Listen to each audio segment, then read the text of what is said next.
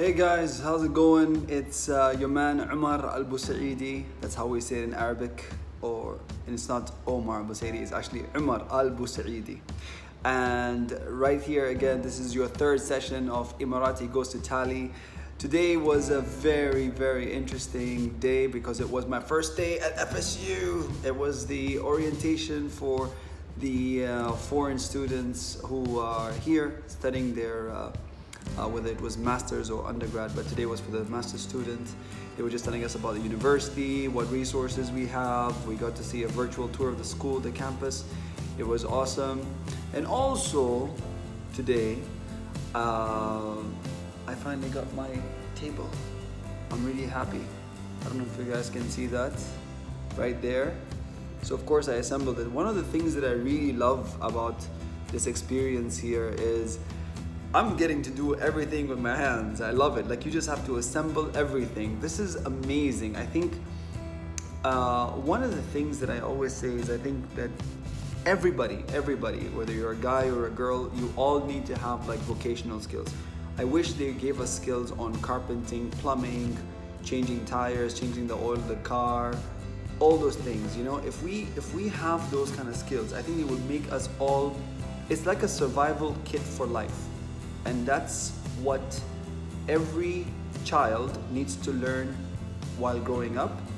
And that way, I think that's what like Boy Scouts are like, or Girl Scouts as well. They give you all those badges and stuff, but we have to have them in our country. And I think everybody should have this. In fact, if you are an educator, if you are in charge of developing a curriculum, or if you own a school out there, you're watching this video, please include this into your school's curriculum. Every kid has to have this.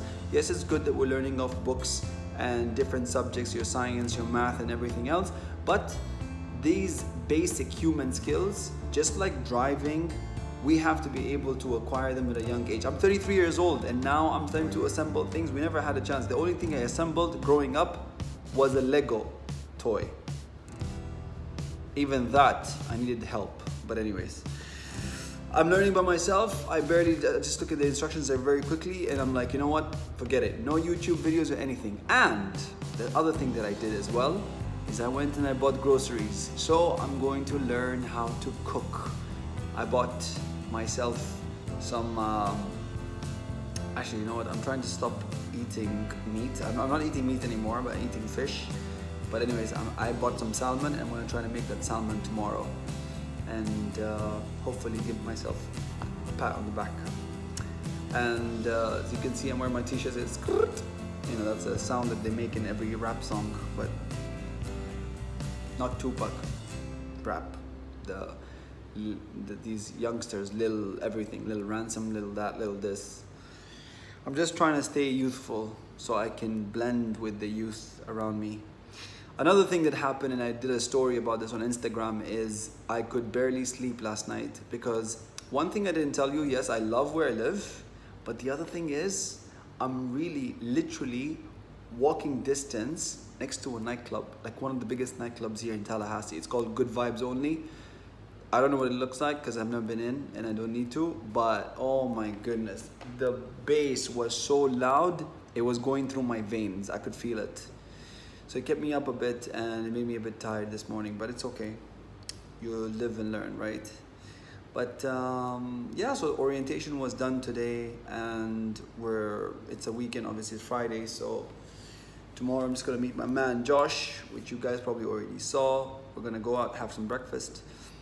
And of course, as always, as I told you, I keep watching all these TED Talks, and the next TED Talk that I want to talk to you about is a TED Talk called How to Achieve Your Most Ambitious Goals. And this is by a guy, a really cool guy called Stephen Dunier. And Dunier, or Stephen Dunier, so D-U-N-E-I-E-R. Just look him up. Honestly, one of the best videos ever. The guy is very inspirational. He literally, in this video, explained that, you know what? Anything is possible if you set your mind to it, literally. And this is what I love. It's not just about yourself and when you set your mind to doing something, but really it's about the people that you're with. And this guy is very lucky to find a wife like he has.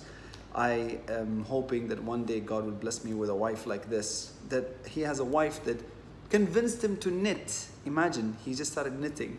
But what he did with knitting is on another level. Like, he actually got a Guinness World Record from the knitting that he did. He was featured on Time magazine and so many other magazines just because of the dedication he did on this, and he was able to focus, and he was doing so well. And this guy was someone, literally, he was a hedge fund manager. He was working in so many different organizations in finance, and next thing you know, he's like knitting. Can you believe it? But it's amazing. And amazing. I really love that. You should just have to watch this video. What he says about the ability to achieve your most ambitious goals is that you need to make marginal improvements in your life, in everything that you do. So he started off talking about how he was a C student all his life, but then he was like, why am I always just a C student? How can I take it up a notch? How can I be the A student? So he realized what he had to let go and what he had to do to improve to get to that goal, and he did it. You know, he wanted to go mountain climbing, he wanted to do this, he wanted to do whatever.